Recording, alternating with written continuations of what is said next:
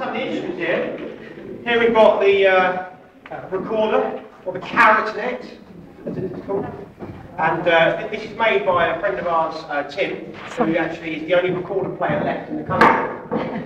No, sorry, the only recorder maker left in the country. He lives in Melbourne, and he makes these for us. And he was the one that kind of started the idea for the orchestra when someone dared him on a night out that he couldn't make. We said I can make a recorder out of anything. I said, I bet you can't make it out of carrot. And he did. And they're tuned to G. Are they tuned to G?